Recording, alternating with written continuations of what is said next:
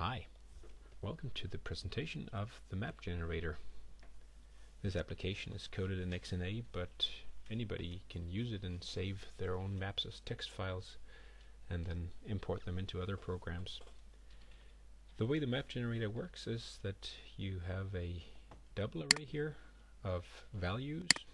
Most of the tiles start out having a value of 0, which means that they are 0 meters or yards or whatever. They're 0 tall, and then some of them, about 1/5, have a random value between 0 and 255, and you can see they're colored lighter the taller they are. Now what happens is that whenever I click the right mouse button or press space, these tall mountains, as we can call them, are averaged out. So for example, this 28 will spill some of its matter onto the neighboring tiles. So will the 139. So I'll right click here, and you can see that some of the matter spills on to the neighboring tiles. Now this one is down to 125. I'll right click again. Now it's down to 89, and as I click more and more times, the map is smoothed more and more, which means that it'll be a bit like the millions of years that pass on Earth, where mountains are slowly worn down into hills and dunes and eventually just grass plains. Now a practical thing about this is that if I want large areas of land just dotted with lakes, I can just lower the water level here. As you can see down here, now the ocean height is 8.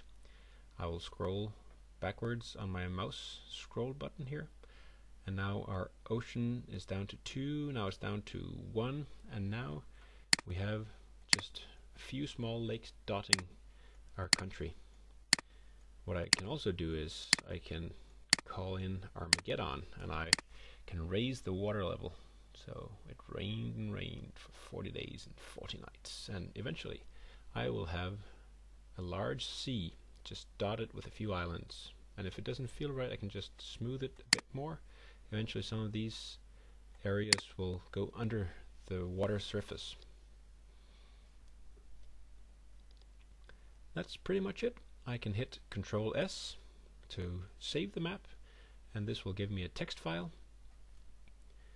And from there on you can work with that. It has the width and the height, and it stores all of the different coordinates, all the different tiles I mean. As you can see here, it has width and height, and then all of the little dots. And now here you can see this is an ocean. Water is the spaces and land is the x's. I'll close this again, and I can try to lower the sea level so we get just a few lakes here and there. I'll save again, and you can see it creates a new map for me. It'll auto number the maps, so this one is called map 50 by 50, map number 10. I'll change it a bit, smooth it a bit. Actually, I think I'll start over. Enter for a new map. Totally new map. Smooth it out a bit, raise the water level, and save. And you can see now we have map number 11. Well, it was fun making. I hope it was fun watching. And go out there, code some games.